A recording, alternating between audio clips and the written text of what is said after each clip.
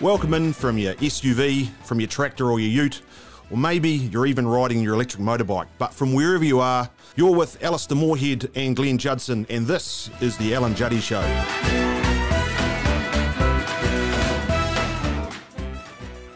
Well, what we want to do is reach out and provide you some technical information on a range of agricultural topics which may interest you, but to do it in a different way. Casual and comfortable format that allows you to listen where you want and when you want. This is intended for general information, and for more specific advice, contact your local Agricom rep. Right, in this particular episode, Alistair, what are we going to be talking about? Well, Glenn, we're going to be discussing one of nature's wee gems, which is the natural relationship between a fungus called endophyte and perennial ryegrass or ryegrass. And, what we're going to cover is, what is an endophyte? We're going to cover, what are the critical advantages of having endophyte in different parts of the country and where it comes in. And we're going to discuss some of the types of endophytes that Agricom work with inside their genetics. And by the end of that, we'll probably touch on a couple of other quirks of having this relatively complicated system inside the New Zealand farming world. And I think that would cover us for what is quite a technical topic. We'll try to keep it at quite a high level. Okay, cool. So I guess the first thing, and we hear this a lot in terms of where we're going to order seed, and the discussion about endophyte comes up. Let's go really basic here and go. What in fact is an endophyte, and what's the symbiotic relationship it has? Symbiotic. That's it. That's the one. What relationship does it have with the plant? Well, Glenn, it looks like ryegrass, as it escaped from the last ice age, travelled right across Europe from what was a very small area where it survived. And as it moved out across Europe, particularly around the Mediterranean, it obviously encountered more and more stressful situations, both in landscape types and dry areas and different environments where there were a lot of different insect pressures. And it would appear at some point in some time, a small fungus made it into ryegrass seed and found a pretty happy place to live. And in doing that, naturalized in ryegrass seed and formed a symbiotic relationship where, I think you describe it really nicely, but it's basically where one thing lives with another thing, which provides it with all its resources, but then it provides an advantage for its host. So it's a win-win situation. Yeah. So I guess what we're talking about here is this fungus, which the ryegrass plant gives. It hosts it, gives it a place to live, supplies it with nutrients, and the symbiosis is in return. This fungus is producing some alkaloids, which give a level of protection against insect feeding, or stress, stressful situations, and potentially even grazing by herbivores. So quite a strong, and you can see that from a evolutionary point of view, plants that are able to host these particularly endophytes probably have an advantage in as we move into stressful situations and we have more bugs and more grazing herbivores. Absolutely. And so, the history of endophyte in New Zealand fundamentally is that a lot of our seed came from UK and in the early days of planting our ryegrass landscape. And it would appear that we introduced only one endophyte. Now, getting back to what is endophyte, though, is that it is a small fungus that lives intercellular in the basal area of a ryegrass plant, and it carries out its life cycle by living in the basal area of the plant. And as a ryegrass plant goes to its reproductive phase, puts up a seed head and creates its seed, the endophyte mobilizes, travels up the stem and colonizes the new generation of seed. Now, it's a living organism, and if that endophyte ever dies, it can never be reintroduced naturally. It can be, we've discovered technology for inoculating plants that don't have endophyte, and I'll explain that shortly, but the reality is it's a living organism. It is either in the plant or it's not. And when it's not, it cannot come in from any other way other than this natural process of moving from a fully infected plant up the stem into the new generation of seed and into the next cycle. So just to clarify, it doesn't come through pollen. It doesn't come through pollen, and it cannot move through the soil into the plant. So it's quite an important acknowledgement. It's a living combination, and really has to be, because of that, it's actually a little bit complicated in looking after it and making sure it does work properly. The biological system of it moving into the seed, living in the seed, moving out into the next generation is actually a biological system that we have to work with quite closely in this day and age. And I guess the other bit that's probably, and you're probably going to come to this, but to point this out, is that we talk about endophyte as a singular thing, but actually there are a number of different types of endophyte. And that's exactly what I was getting onto, Glenn, because when we got our original seed lines out of the UK, only one endophyte made it to New Zealand. And that endophyte we describe as a standard endophyte or a traditional endophyte. And there's a few alkaloids in these plants. And in this particular endophyte that colonised all of New Zealand up until the mid-90s, in every grassland in New Zealand, had the alkaloids pyramine, lolitrin B, and ergovaline. And we'll touch on what some of these different alkaloids mean later, but this is the discovery of endophyte in New Zealand is only as recent as the late 70s, early 80s, and it was almost by accident. And that's a story for another day with a slightly older person than myself. But it is really fascinating that it's actually a recent discovery. And then for all the 80s and during the end of the 80s, there was discoveries that around the world, not all the endophytes were the same.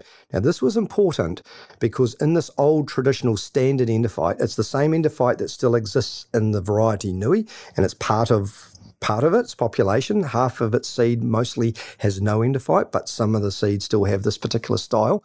And that is, it creates some of those alkaloids, particularly lolitrin B, is a mammalian toxin and can create staggers, dags, and a few things during the summer with very high levels of ergovaline, create animal health and ill thrift through the summertime.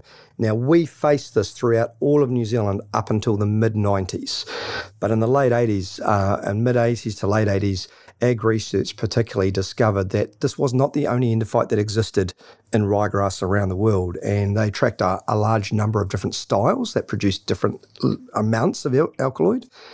And the discovery of novel endophytes came about pretty much through the end of the or early 1990s, with the first new endophyte being commercialised, which in 2000, which was AR1, which was the first what you would describe as fully animal safe endophyte, and the alkaloids that only infected insects were the ones there, and it didn't produce the alkaloids that affected the animals. And I think I can remember, I can actually remember the release of that, and there was a lot of excitement around the fact that we now had an endophyte that provided some protection. We came later to discover that it wasn't a full protection, but it gave partial protection to the plant, but actually almost none of the downsides of the standard endophyte from an animal perspective. Correct. So it was exciting in the fact that we now had a safe endophyte for animals. And we did learn of things, like you just said, when you take out all the protection mechanisms from the animal, it means as a farmer, you have to up your management, because you have to now be careful with your grazing residuals, whereas before the alkaloids in the base of the ryegrass plant were protecting the plant from you overgrazing with your animals. They started to stagger, and therefore you stopped grazing so hard under dry conditions.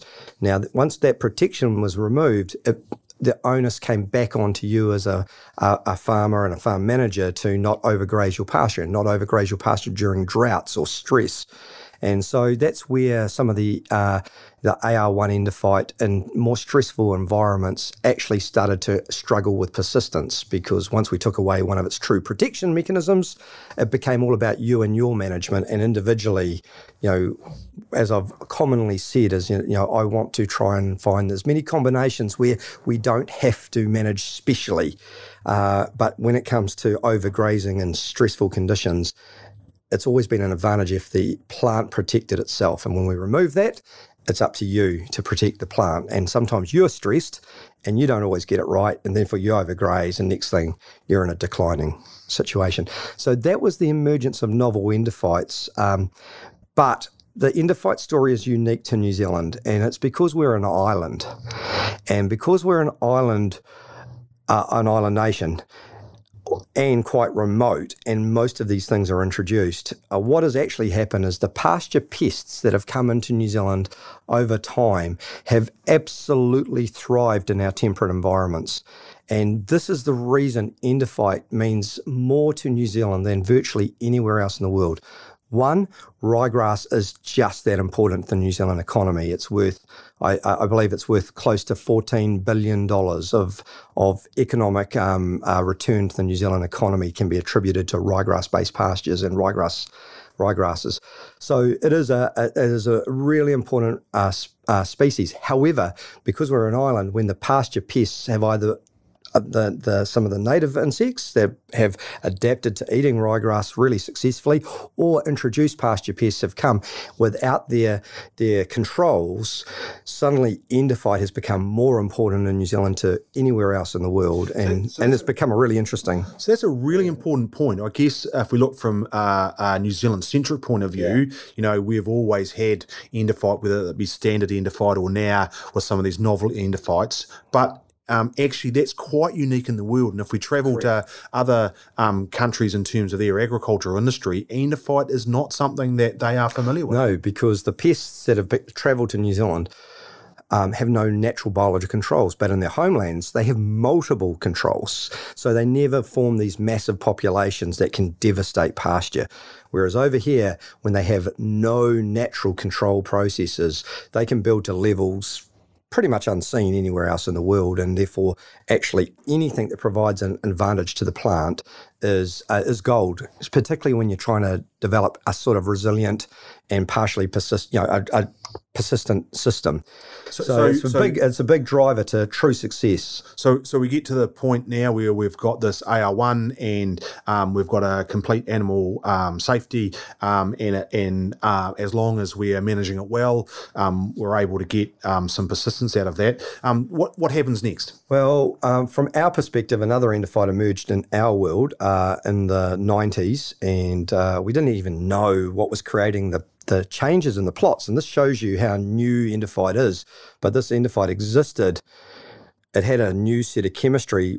We've mentioned alkaloids, pyramine, lolitrin B, and ergovaline, which are common pathways in a lot of the endophytes we work with. And the novel endophytes are of the same just sort of genetic base, and they just have pathways that don't complete and don't become the final alkaloid. But a completely new alkaloid emerged that we didn't know what it was, didn't know what it meant. We didn't know a lot about it until plots in the 90s were starting to be seen in dry environments that were completely green, while all the rest of the plots in the... And really interesting, the fact that it got overlooked was because a lot of the researchers were looking for those normal alkaloids. Correct. And because it was low in those, or had none of them. None of them, that plant was overlooked. Whereas... Or we just didn't know what it meant. Yeah. But in the plots... when we started growing this, these were outstanding, and so I guess that led to the discovery of some of these intermediate alkaloids, not the full pathway, but some. Well, the epoxygenthitrum is a completely different alkaloid profile and so it's a completely different scenario. But the point being is AR37 emerged out of that discovery, and that is a completely different alkaloid that protects itself in the plant, and it's a group of epoxygenthitrums.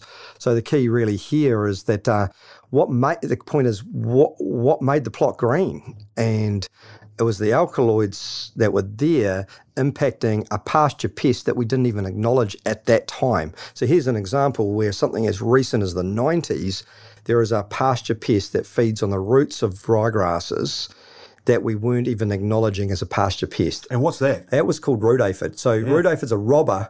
It robs the plant of energy, like an aphid on a rose, aphid on your vegetables, aphids on your crops. It is sucking a plant under stress. And in this case, there are aphids in your roots of your pasture.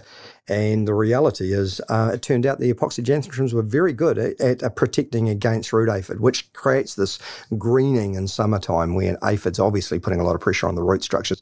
So that leads really to the group of insects that endophytes can impact in New Zealand because, as I said, you can't talk about why endophytes are important without acknowledging New Zealand's really special for the very destructive pests for the survival of ryegrass. And so, for example, in the warmer winter environments of New Zealand, which the area is spreading, of course, with the slow climate change, but African black beetle has found a home in the north of New Zealand and slowly down the coast of the west coast of the North Island and parts of it's moving slowly into the Hawke's Bay, and there's even small populations up in the sort of Golden Bay area of the South Island, and that pasture pest is quite devastating for the perenniality of ryegrass.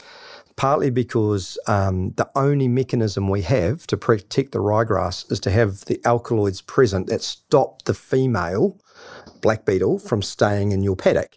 So if it eats the leaf of a plant infected with endophyte and the right endophytes with the right alkaloids, that black beetle will say, I can't be here. This is not what I want to eat. I don't want to stay here. And it moves on. It goes and infests another paddock, possibly an annual ryegrass paddock or a paddock where the endophyte doesn't match the pest, in this case, African black beetle, and she is able to eat. But once she lays eggs in the paddock, no endophyte is able to, perennial ryegrass endophyte is able to protect the roots of perennial ryegrass from the very large larvae that come in the larval phase of the black beetle. So it's a very devastating pest. The adult is quite devastating on establishing new pasture, but the larvae can wipe out anything. So the best mechanism we have is to tell the female to go away and go and find something else to eat. There's a common theme here because that's a trait that endophyte does a lot. It tends to try to be a feeding deterrent. And therefore reduce the amount of egg that's being laid. Correct. And so the other big pasture pest that does that, and AR1 is a really good example of this, is Argentine stem weevil. And and the weevil itself can only destroy tiny seedlings, and that the adult weevil is a pest of establishing pasture. Once established, the adult weevil can't really damage. It's too small to damage the foliage enough of a perennial ryegrass plant to destroy it. However, it lays its eggs in the tillers of ryegrass plants, and that's why it's called Argentine stem weevil. The larvae tiller and bore through the tillers, and they actually kill the tillers. And of course, multiple leaves are formed from the tillers, and then they just die. Basically, the central leaf turns brown. There's a hole in the bottom, and it's physically chiseled out the inside. Technically, they need about 4 tillers to go through its life cycle. And so while the adult is unlikely to be able to damage an establishing pasture, an established pasture. Yeah. So the larvae are certainly devastating to particularly young pastures. Yeah. So what's really interesting is AR1 is very good for Argentine stem weevil. It's not good for African black beetle. Very good for Argentine stem weevil. However, AR37 has a different mechanism for Argentine stem weevil in that it doesn't deter the female. So AR1 deters the female, she goes away and lays in a paddock of Italian ryegrass. AR37, she doesn't get deterred at all, and she lays her eggs in AR37-based pastures.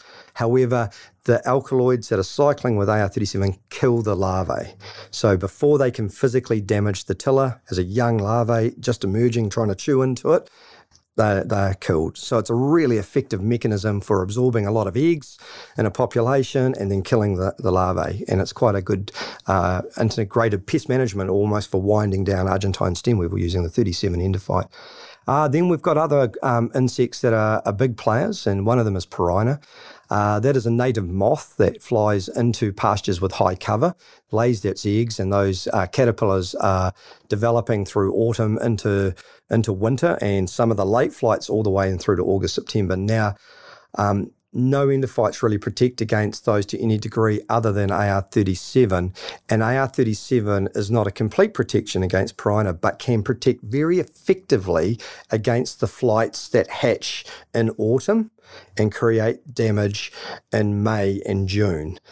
The alkaloids are still in high enough amounts in that late autumn phase when the larvae are small that they are quite toxic to those larvae, and it can really reduce the damage of piranha in that window of time.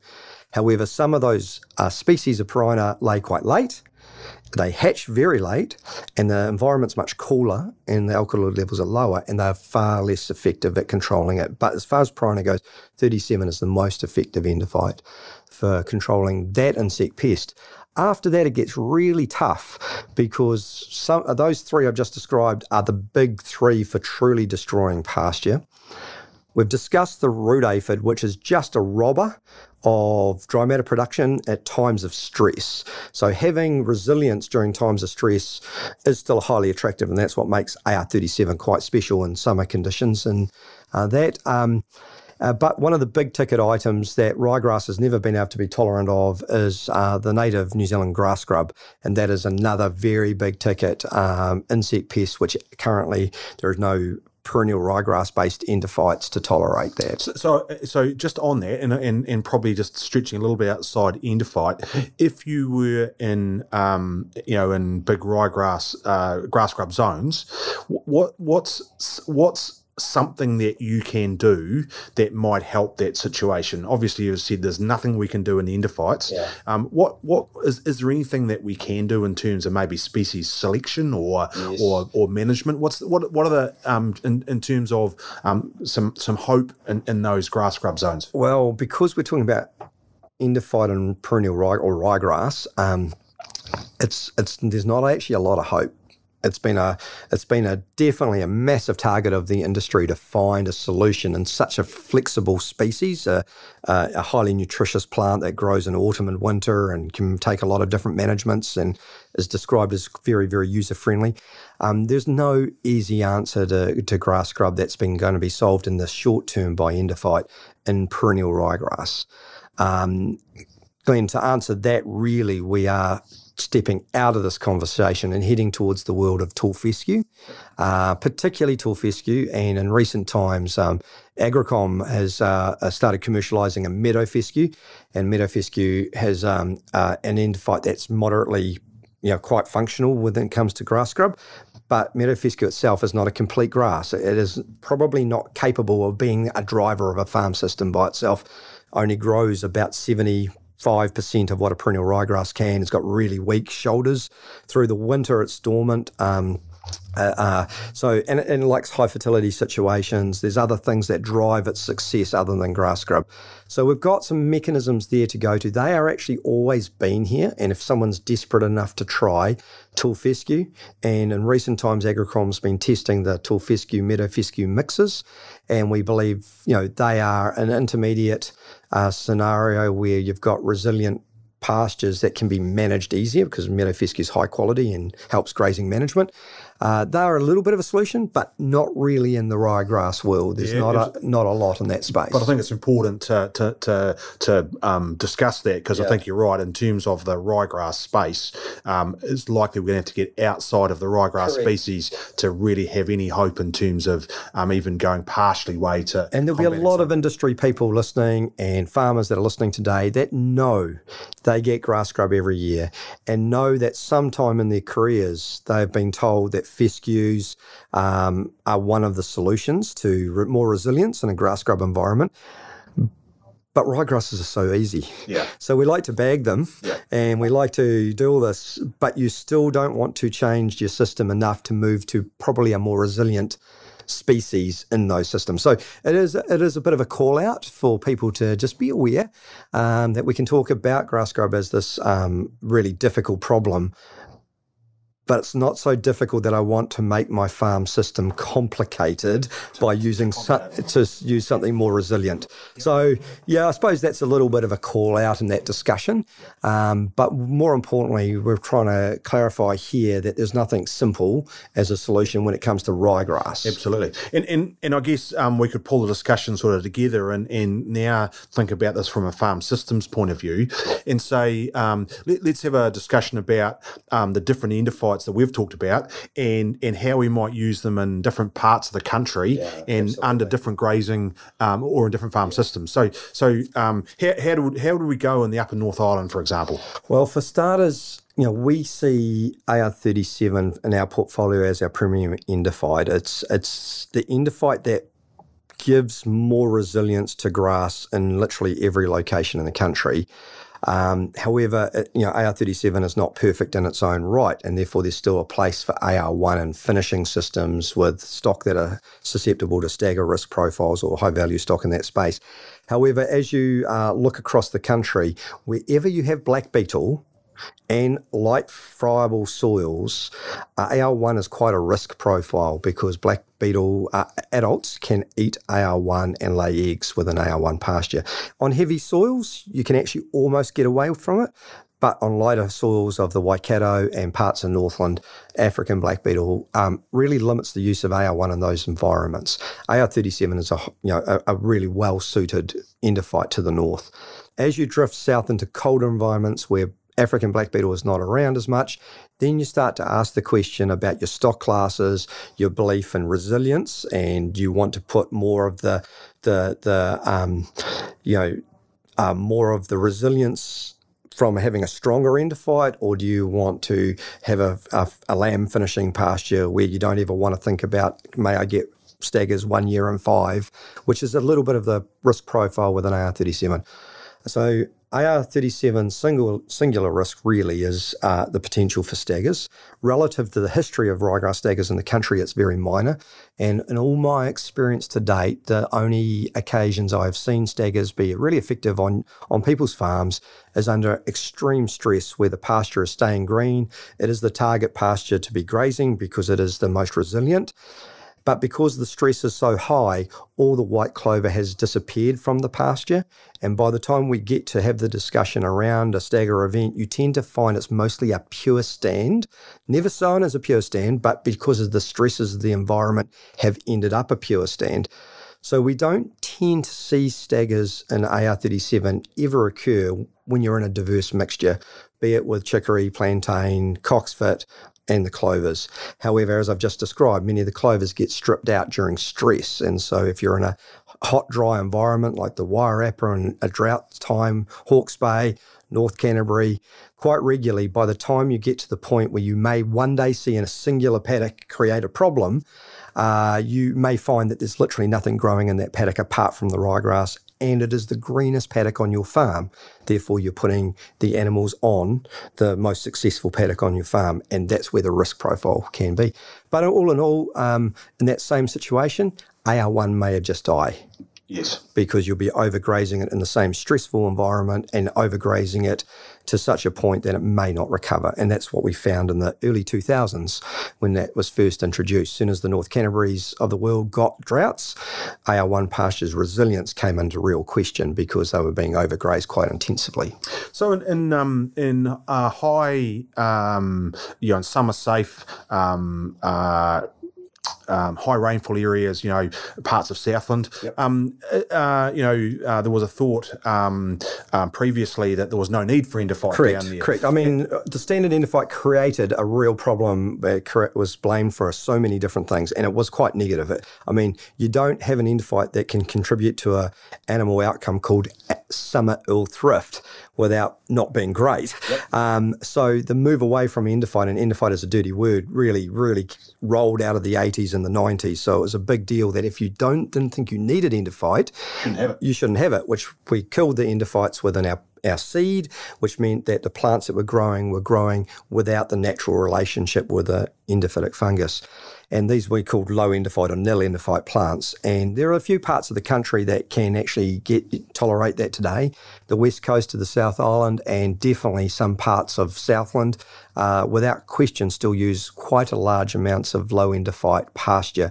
However, the risk profile has just been emerging constantly as we all experience this warmer winter conditions, including the south, believe it or not. But the reality is that is releasing pasture pest and pest cycles in areas you weren't expecting. And so, for example, Argentine stem weevil, which devastates low endophyte pasture, destroys it, it can be there 1 minute, literally gone the next, is moving further into different parts of Southland now. Likewise on the coast, you'll have pockets of different insects that actually can colonise and do become destructive. So what we were perceived to be safe, with more knowledge, we recognise that some of the losses and some of the damage are because we haven't got protection. So AR1 for the south is quite a successful endophyte and it's a good choice endophyte. But then also in the same climates you've just described, Pirina is another one of those pasture pests. So therefore you've got the AR37, even in an area that is not the stem weevil that's the primary, but Pirina could be your target, and AR37 is a good endophyte for that.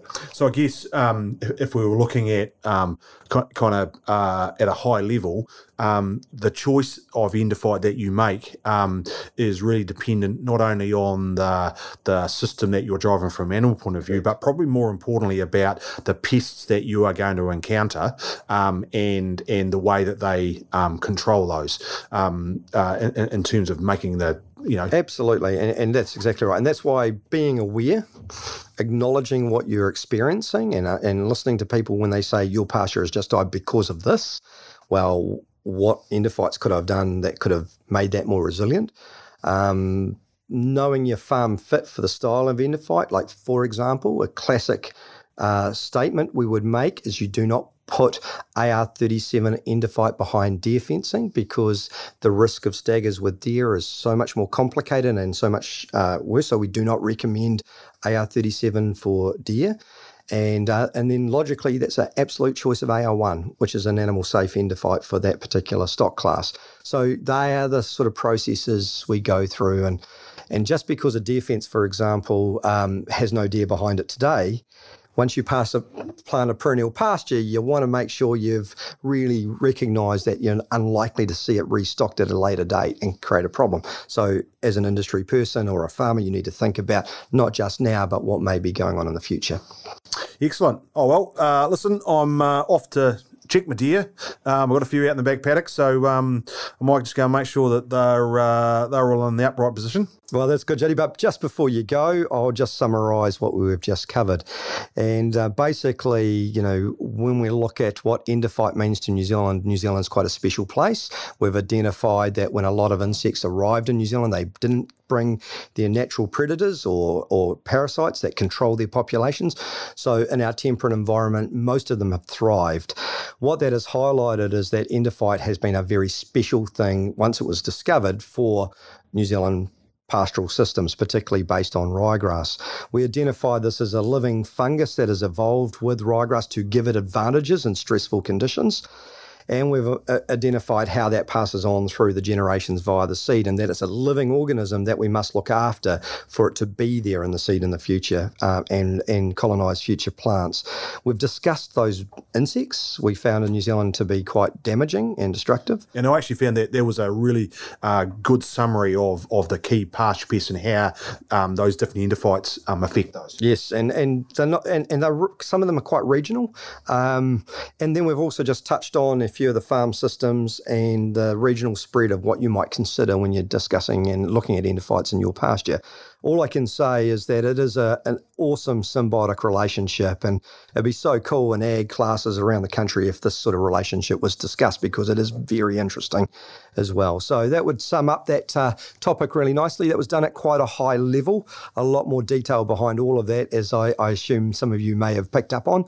But hopefully that gave some interesting insight into what endophyte is in New Zealand ryegrass pastures. Thanks, Ellie. See you next time. See you, Juddy.